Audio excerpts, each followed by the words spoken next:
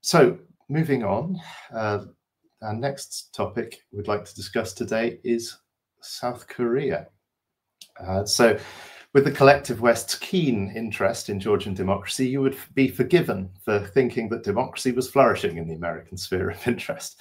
If so, you would probably have been very surprised to hear that the president of South Korea, Mr. Yoon Suk-Yeol, declared martial law last week. This took me by surprise. I don't know about you, Pascal. Last week was crazy. Last week was this one, Syria, the protests in Georgia. Like, there were so many things happening that kind of had certain precursors, especially Syria and Georgia, sure, but this one came out of the blue, and they all blew up more or less at the same time. Korea has had a history of problems with their presidents. That's why a lot of them either end up dead or in prison. But this one was such a, I would say, dumb move, that you must wonder how he thought that this would go down. Although we will talk probably how this developed, because had it not been resolved so quickly, it might have gone the other way. But let's discuss that. Yeah, it's just one of those stories that you see and you're like, what? He did what? Where? It just sort of beggars belief. But I think maybe the best explanation for this, I don't know if you've heard about the idea of drunken fist or drunken master politics. So there's this Chinese martial art called the drunken fist, which is about looking like you're completely drunk, absolutely plastered, staggering around and swaying and so on, but actually having really good balance and being very well positioned so that you can land a surprise knockout blow just when your opponent least expects it. And I think Trump has often been cited as a drunken master of politics, same with Boris Johnson, Nigel Farage in Britain, and we'll see Yoon Suk-Yeol also is from this sort of populist drunken master school. But I think the lesson here is that maybe sometimes the drunken masters of politics are just master drunks, because this seems like a completely self-defeating move, and we'll get on to what happened and why he may have done it in the next few minutes. So at 27 minutes past 10 in the evening, Korean time last Tuesday, soldiers, police and special forces took over much of Seoul and attempted to secure the parliament buildings, including the National Election Commission. In footage, you can see things like helicopters landing on futsal pitches in Seoul. You can see mass protests of Koreans going out on the street to quite rightly protest against this genuine attempted takeover of their democracy. You don't expect to see scenes like this in your parliament building. This is not the sign of a democracy where things are going well, is it? No, this is the kind of pictures that if they come to you from the United States, you know that they will talk about this for 4, 5, 6, 7 years and call it a coup. But here, the United States was suspiciously silent on when this happened. Mm-hmm. Yeah, no, absolutely. You could see it seems like this. There was a quote from Blinken, but I think, to be honest, the US State Department was probably as much caught by surprise as everyone else was, because this is not the sort of thing that you expect to happen. Obviously, the president was trying to keep everything as secret as he could, even though there were voices in the Korean parliament saying he's going to declare martial law. Watch out, guys, about 3 months before. I probably wouldn't believe those politicians either, because it just sounds so far-fetched, but maybe not far-fetched enough. The announcement led to mass protests on the streets of Seoul and other cities. There was a quorum of senators that physically forced their way into the Parliament building, National Assembly, to revoke martial law. And before the night was over, President Yoon had ended martial law. I think it was about 5:30 in the morning, so about 7 hours the whole thing lasted. Yeah. Crazy. I think it's Sorry, carry on. Even his own party didn't support this move, apart from, it seems they were split half and half, probably between an inner circle and an outer circle. The country's now seeing widespread strikes across multiple sectors, calling for his resignation. The National Assembly tried to impeach him, but failed a couple of days ago. The vote didn't go through. So I think we need to give a bit more context about what South Korea is like as a country to try and put the picture to where a seemingly very successful OECD country has come to the point of an attempted coup. A coup by its own president, which is really, I think, maybe not unheard of, but I'm hard pressed to find an example. There is a term for this kind of coup. I can't remember what it's called. Not a caretaker coup or a revolving door coup, but there is a particular type of coup where a sitting president attempts to do it. It's happened multiple times. I think even going back to 1860 in France, the transition of Louis Napoleon to Napoleon III, you could argue, was that kind of thing. But there's plenty of examples of it, and it seems the logical progression for a successful politician. And South Korea as well has its own precedent. And I think one of the facts of that night that's really important is that these lawmakers, 190 of them, were able to force their way back into parliament, because the reason the president, right after declaring martial law, ordered his military to surround the parliament building is that within the constitution of Korea, the only political body that can undo a martial law decree is parliament, right? So he actually tried to prevent the people with the power to do so from meeting. Now, luckily they failed, and these people were able to smash windows and get in anyhow, and actually get the entire IT working, right? They recorded it and they broadcasted it, how the gavel went down on the resolution that would on the act that would undo that decision, which then meant that at that point the democratic legitimacy, or the legitimacy that the president has the power to declare martial law, but parliament can take it away. And by parliament being able to do that, it was basically now an illegal act, right? And it seems that at this point the dude decided that okay, I'm going to stand down. I kind of lost the race for locking things down, and because of beyond that. I agree. So Parliament has the only de jure power to stop martial law, but I don't think the South Korean people would have stopped at de jure. I think they would have protested this long and hard, and they would have overturned it, but perhaps more violently and more bloodily than actually happened. So I think probably quite a few lives may have been saved by the Parliament getting up in the middle of the night to storm their own Parliament building and repeal this law. Yeah, no, but the optics is very, very important, right? If the president had been able to say, like, I did everything within the framework of the constitution, it would have been much easier for him to gain also support from, like, let's say, to convey the message to Europe and the US that this is now absolutely necessary and everything has its order, right? It's orderly, it's not chaotic, it's orderly. And right now, these violent protesters, they are the terrorists. But by Parliament being able to de jure undo the decision, he lost even the narrative battle immediately, right? Not just the support from the people. And I guess because he waited until that was over in order to take the martial law back himself. So might have gone another route had these people not been able to force themselves into the Parliament building. Yeah, of course. But so I want to talk a little bit about South Korea, just to paint a picture of the country for people who perhaps haven't followed it closely. So I briefly lived and worked in South Korea for a major smartphone company that shall remain nameless. And it's a very interesting place. Have you spent much time in South Korea at all, Pascal? I visited only twice, but never long enough to actually say anything of substance about its society or so. So I think the real question is, why are things so bad in South Korea that we had this attempted coup? And just as you see this picture that's been up on your screen for a little while, by all of the logic of neoliberalism, South Korea is one of the biggest winners of the American world order. Just compare it to the North, right? It makes your case for it. After a horrendous 20th century of colonization, war, famine, poverty, and dictatorship, South Korea experienced the miracle on the Han River, which saw massive economic growth and the worldwide export of Samsung smartphones, Hyundai cars, LG TVs, and so on. South Korea successfully catapulted past the middle-income trap, and which so many countries fall into, and established a thriving high-tech sector, which is the envy of much of the world. I mean, if Europe could make smartphones like South Korea does, despite having like 10 times the population or more, I think we'd be in a much better place, but we don't and we can't. and South Korea can.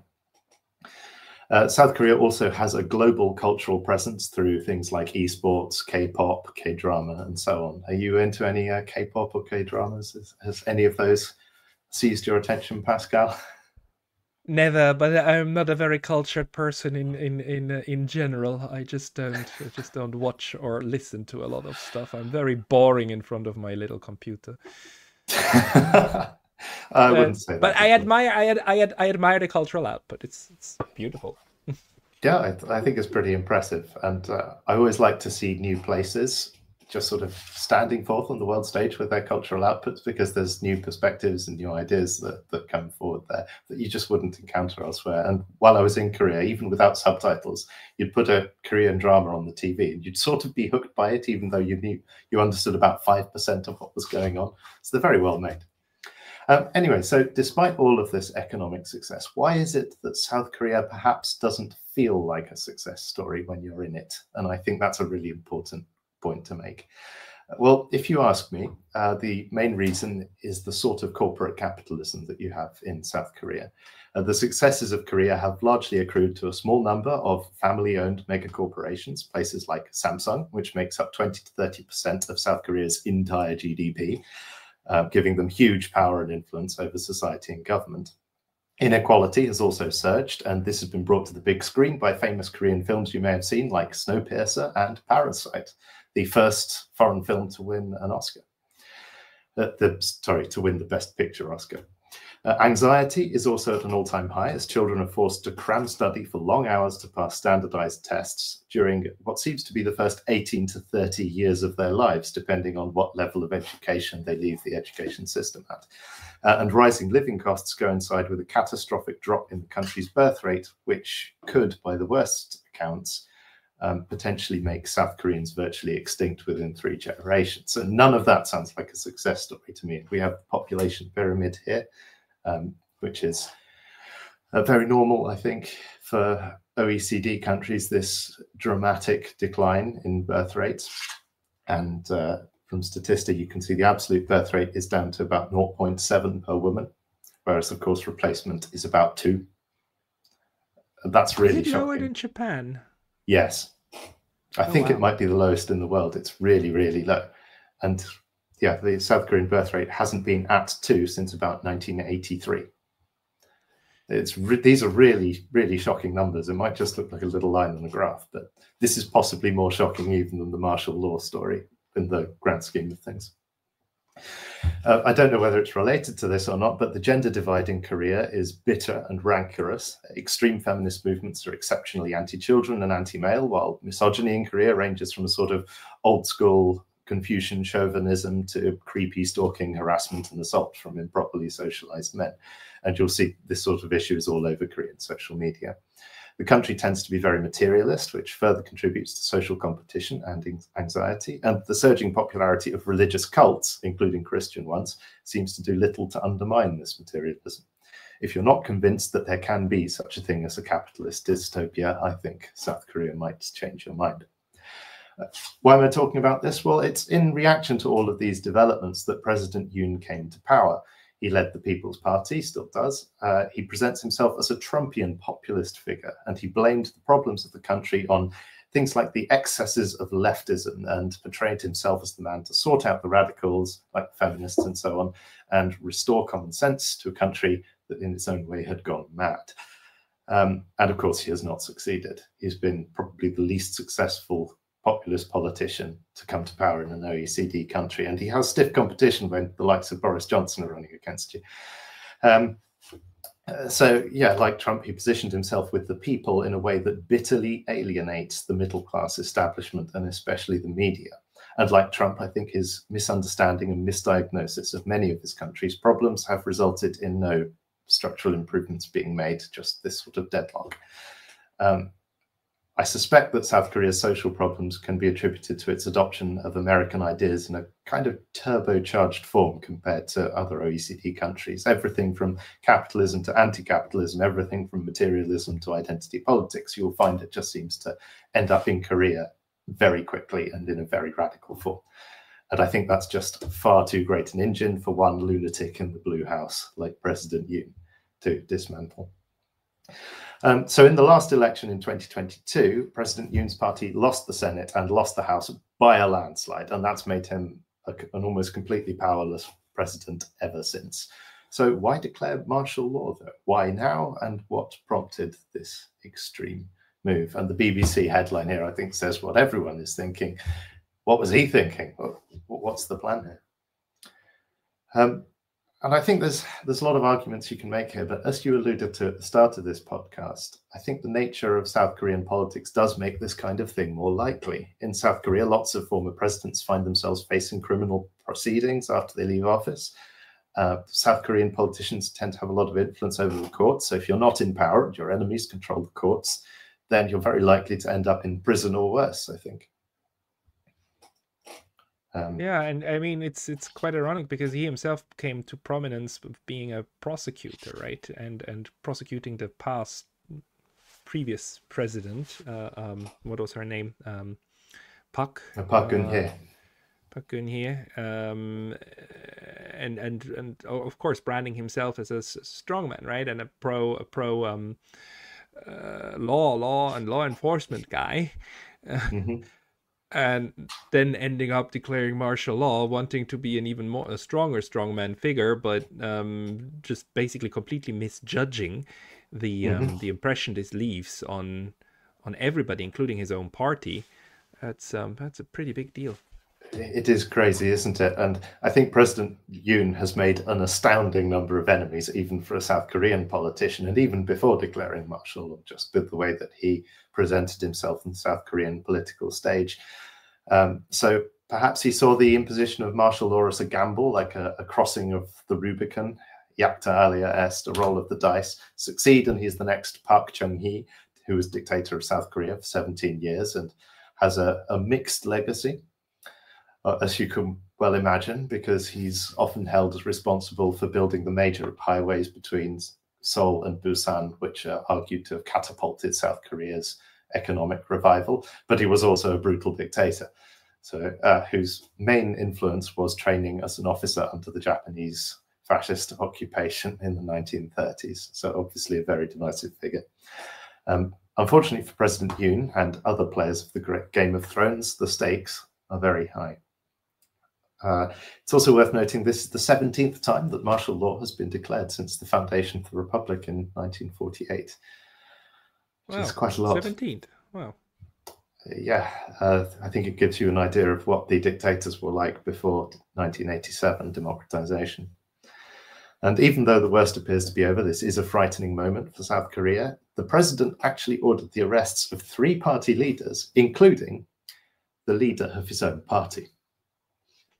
Which is never a good sign. That doesn't signal that you're a broad consensus building politician, does it? I'm really glad this failed. I mean, thinking about what he was already planning to do really leaves you with a very, very frightening picture. And that's why so many people were on the streets, right? This is nothing the South Koreans want to ever see come back.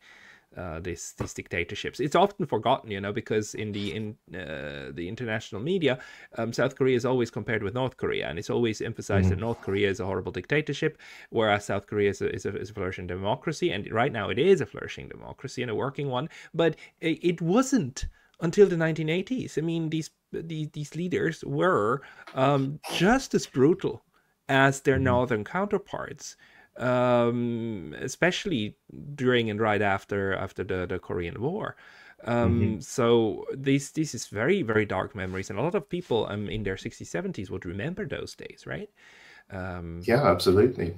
No, and I think it's also worth pointing out that it's not just the Korean people, but also the Korean military that I think we have to thank for the failure of this coup attempt, because reading between the lines from all the information and the interviews coming out, it seems like the military had no interest in overthrowing its own democracy. And so they dragged their feet on the way to their assigned locations. There are stories of some units sort of stopping off rests and a bite to eat and so on and so forth numerous times on their way to their targets, like the National Election Commission, in order to prevent an efficient seizure of power. The military also allowed lawmakers to come in. They didn't fire on any of the protesters, even though they were apparently issued live ammunition, according to some photos.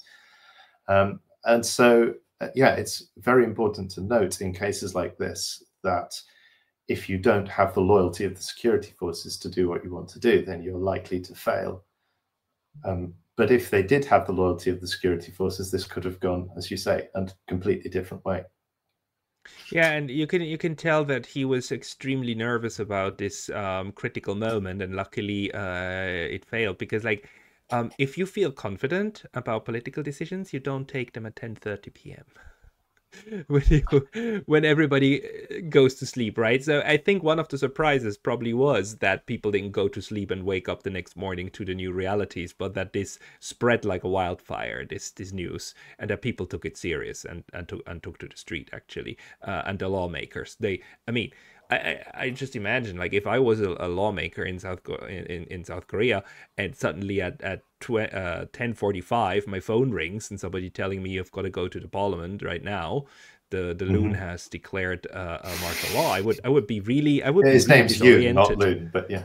Yeah, sorry, I said loon, yeah, like as lunatic. Yeah, I mean, that is a lunatic move. But yeah, exactly. Well, that's and 190 of them managed to get back and did that. I mean, tip to the hat to these lawmakers.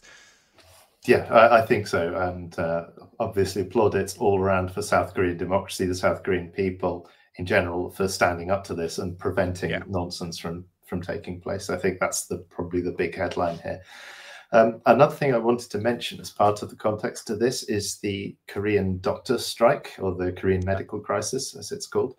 So this is another thing which is important to understanding the Korean context. But Korean doctors have been striking and protesting since the start of this year. And this is a major thing. One of the things that President Yoon announced in his martial law declaration was that all the doctors must return to work by, I think, the 4th or the 5th. This is a whole saga and probably worthy of its own podcast. And also actually understanding how the Korean medical system works is as easy as understanding how any country's medical system works, because it's a gigantic organization which millions of people rely on, which employs all sorts of specialists and equipment and so on, and has its own internal rules and pressures. And so I think the best we can provide is a relatively surface level look at the whole issue. But the core contention that the doctors have against the president in this case is that the president wants to train 5,000 doctors a year instead of 3,000. So he wants to almost double the amount of new doctors who are trained. That on the surface doesn't seem like something that's worthy of protest, but it's when you start looking into the details that it gets a bit more murky, because Korea has a mixed private-public health system, and it's one of the most effective and most cost-effective healthcare systems in the OECD. It's a really interesting case. The problem is, the reason it's so successful and so cheap is because doctors essentially work overtime all the time. Korean doctors work between 80 and 100 hours per week. Crazy. Which is crazy. It's absolutely crazy. They also wonder why the birth rate is low when they're working 80 to 100 hours a week, but that's another issue. I mean, you can imagine the levels of burnout from that. But then it is the doctors who actually oppose the increase of the number of doctors. Yes, they oppose increasing the number of doctors who are trained, and they also oppose bringing in lots of foreign doctors, which would be the other way to remedy the staffing shortfall. And you would think that would help the doctors out by reducing their hourly workload. But I think the contention from the doctors is that, well, they've got to train these people, they've got to take them under their wing, and knowing how Korean society works, where it's very sort of not quite master and apprentice, but you very much have, in the West, the boss is sort of at the top of the pyramid looking down on everyone else. In the East, he's very often depicted underneath everyone, holding everyone up. And so there's a very different kind of relationship between superiors and people they're training. And I expect that there are legitimate concerns by doctors that they will just have a greater workload imposed on them trying to train these new people. So that's one argument. But then I also suspect that perhaps this has something to do with the fact that the doctors are themselves an upper middle class segment of society, which is sort of very diametrically opposed to President Yoon and all his works. And you do wonder how much influence that plays in the whole decision to protest so vigorously. It's very interesting. I don't know about this, the Korean the arguments of the Korean Doctor Association, but we have a very similar dynamic over here in Japan with the Nurses Association. The Japanese government from like 10 years ago already had the idea of increasing nurses, because nurses work themselves to death. Like, it's very similar, like the nurses shortage in all of the hospitals and care homes, horrible shortage on nurses. And the Japanese government wanted to remedy that by bringing in some highly trained nurses from the Philippines, from Indonesia, and so on. And in the end, the organization that opposed that the most was the Nurses Association, with their main argument that the influx of more nurses would depress the salaries of their members, right? So it's very paradoxical, but these labor unions often, at least in the healthcare sector, also here, they oppose policies to increase the number of workers. Yeah, and we see that in Britain as well. We've had junior doctor strikes and so on about the very same issue, increasing the number of doctors who are trained or bringing in more doctors from abroad.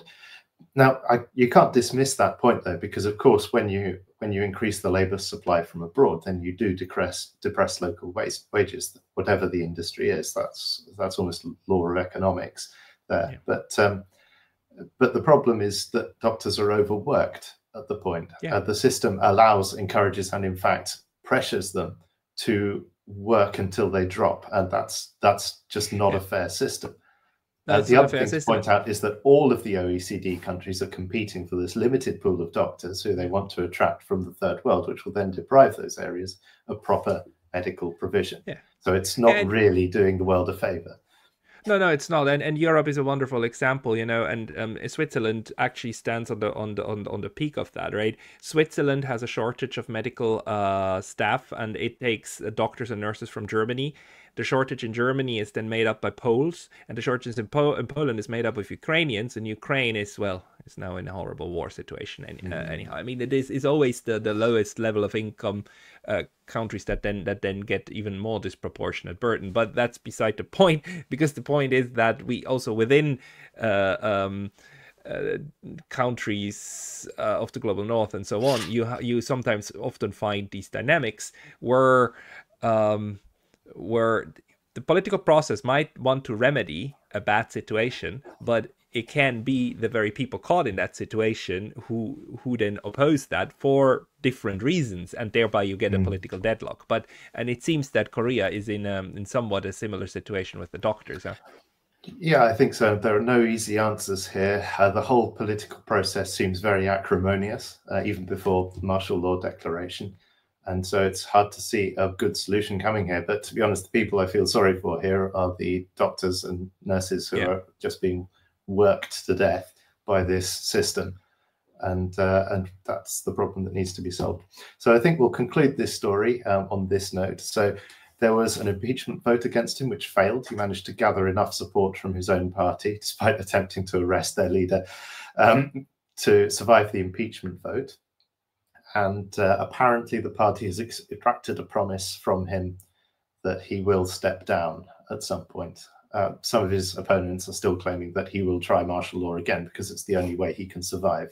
But even if he did, he would surely fail. The defense minister has also resigned. I don't know if we've mentioned that yet. The defense minister actually went to the same school as the president, which is why they're called the Chungam faction, after the high school they both served at. There's just another example of how these close sort of personal connections are important in politics. He's resigned and has been arrested on corruption charges, but it seems the party are trying to scapegoat him. I don't think they'll succeed. Yeah, no, I think that's it for today for our coverage. Do you have anything to add just to conclude that, Pascal?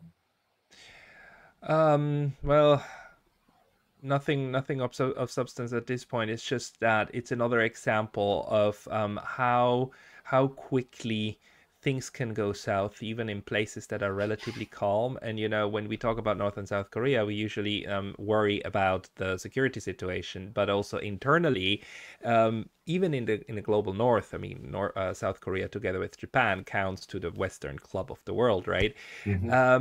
maybe this is one of these signs that also locally here things are not as stable as they seem, and the political process also, if we look at, you know, the opposition to certain of these entrenched elites in Europe, like what's happening, the vote in Bulgaria, not Bulgaria, sorry, Romania, Romania. so on, and there's a lot of problems brewing under the lid, and I do think that leaders from like the parties that are used to govern the global north are getting jumpy about not having that much support anymore, and as before. So I would expect more of this to happen again in the near future, especially inside the EU. Well, I mean, I hope you're wrong, especially with regard to martial law. But no, maybe not as dramatic as martial law, but right. elites are getting jumpy. I mean, again, Romania. We just had a presidential election cancelled. That's a pretty tough measure, right? And it's not a sign of internal cohesion and strength, just as declaring martial law is not. I think there are certainly cracks in right this ahead. sort of, what was it Blinken called it earlier in this episode, this happy Western family or something like that. But yeah, it's certainly interesting times that we live in. And on that note, thank you for watching and listening, and do let us know your comments and what you'd like us to cover in future episodes. What parts of the world do you think are underserved by YouTube and all of the other podcasts that you listen to that you'd like us to take a look at? Thank you very much. Thank you, John.